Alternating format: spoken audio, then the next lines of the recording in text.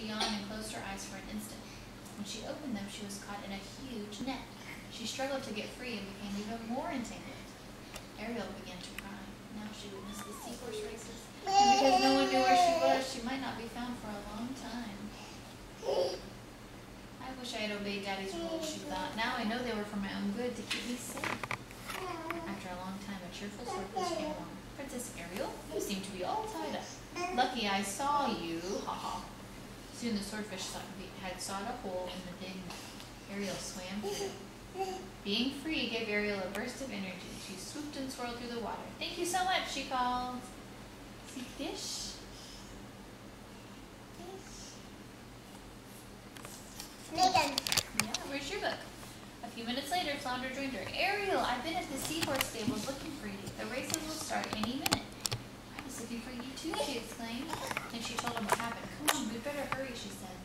The two friends swam as fast as they could, but when they got to the edge of the racetrack, Ariel stopped short. Sebastian's signs had been set up.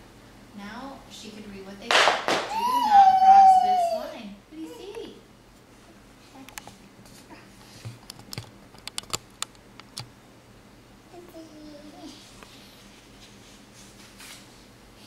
Hurry, Ariel, Flounder called. This is the quickest way. If we have to swim all the way around the track, we'll miss the race. Ariel wanted to be a judge with all her heart. The signs were rules put there by her father to be obeyed. What would a princess do? No, Flounder, she said. I disobeyed some of my daddy's rules today and got myself in trouble. Now I know those rules were to protect me. There must be a good reason for this rule.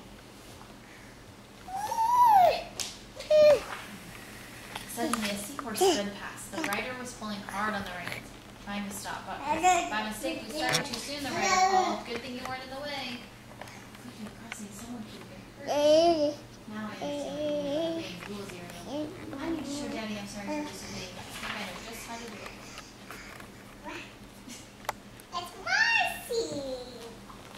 Jenna, what are you doing? What are you doing? Where did you find that? On the couch. Oh. What is that? It's a piece from her pattern books. Oh. Triton saw Ariel and ordered the races to be delayed. When she reached him, he gave her a big hug. I was so worried about you, he said. I disobeyed your rules, Daddy, Ariel said, but I understand now why you made them, and I want to show you I'm sorry. Triton looked thoughtful. I see. And how will you do that? Because I disobeyed. I shouldn't be a judge this year as my punishment. I'll go to my room until the races are over. Are you sad to have missed the races? Flounder asked. Yes, but I learned an important lesson about obeying rules. They keep me safe and well rested. Since we're here, let's play with your new pretty stones, Flounder suggested. But Ariel had cleaned her room so fast that she couldn't find the stones, so she cleaned again, carefully this time. Flounder spotted the sack of stones under the bed, but it was too late. Ariel was fast asleep. She did not want to play with. She was too sleepy. Too sleepy because she stayed up too late. Yo. I'm going to go get another one. Huh? You are. Yeah. It's going to be an Ariel.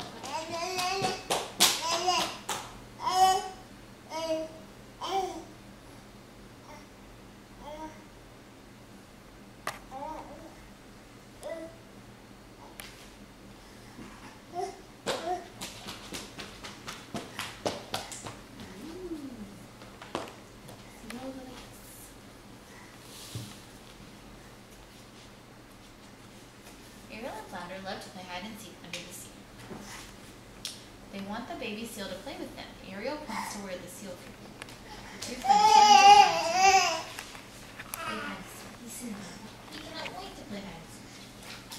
1, 2, 3. Ariel starts singing. The other side. Ready or not, here I come, she says. Ariel looks in the sea. She searches in the sea flats.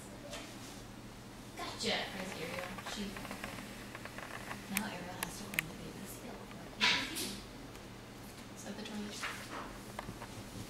She looks inside the chest. She sees many things, but no baby seal.